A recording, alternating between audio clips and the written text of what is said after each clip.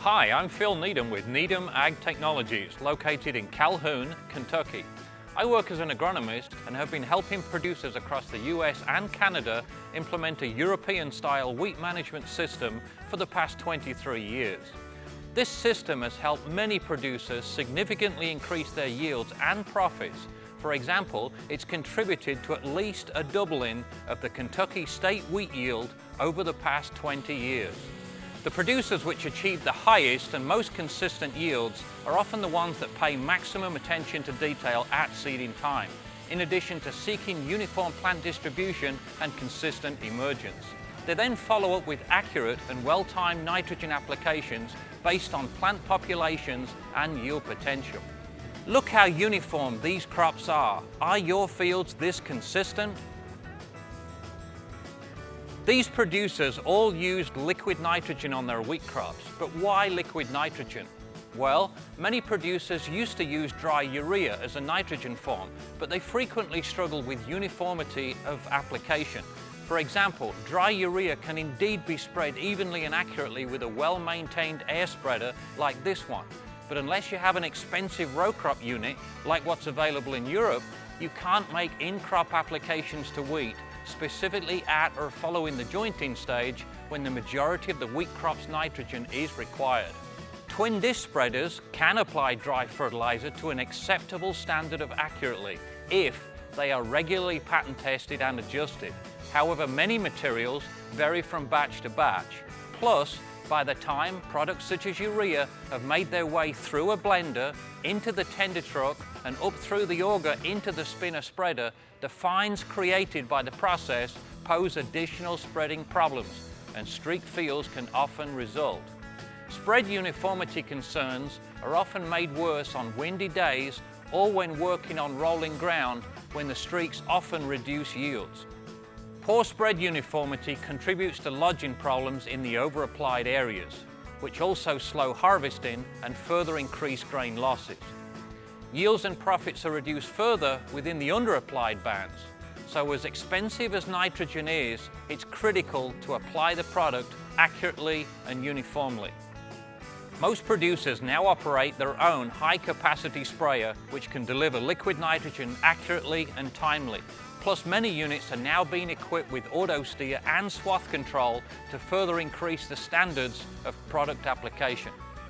Lastly, university research from states including Kansas and Oklahoma, plus Ontario, Canada, have all observed that slightly higher wheat yields come from stream bar applied liquid nitrogen when compared directly to dry urea at the same rates of actual nitrogen, even when the urea is uniformly applied.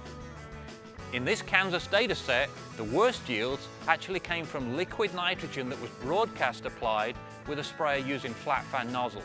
Definitely not a recommended practice, as the increased plant coverage almost always results in excessive leaf injury and lost profits. All this research is contained within our website under the stream bar section.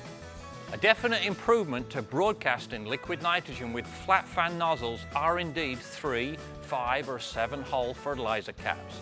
However, these caps have often been found to create streaks and increase crop injury, especially when working in breezy conditions at higher application rates, when operating at higher forward speeds, or a combination of all of the above. Fertilizer caps are also very height sensitive, so as the boom raises and lowers, such as when operating on rolling ground, it does affect distribution uniformity.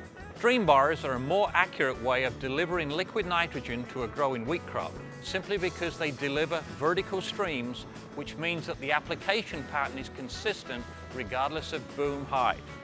Even on breezy days, the stream bars still apply uniform rates of nitrogen by delivering large droplets vertically down into the crop canopy. These bounce off the leaves to minimize crop injury.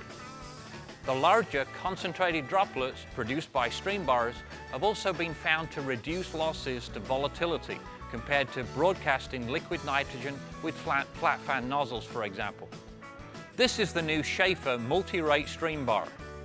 It's stronger than previous stream bar designs, plus it's designed to speed up changes in application rate by incorporating this sliding tab with 6 different orifices. This 20-inch bar, which is used for 20-inch spacing on the sprayer, can deliver from 8 to over 50 gallons per acre, assuming a 10 miles per hour forward speed on a high-capacity sprayer. Specific rate, speed charts are available on request.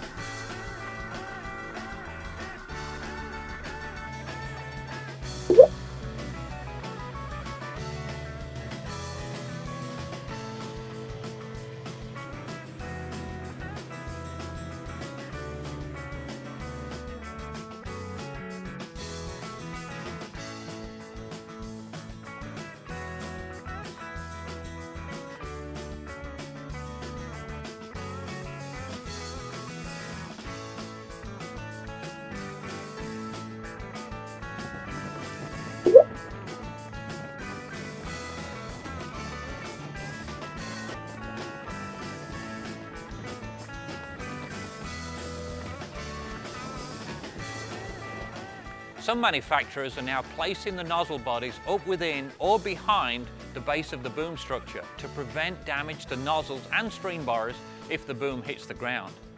If you don't have this, we strongly encourage producers to add a ski or a wheel to the booms to prevent stream bar damage, especially when working on rolling ground.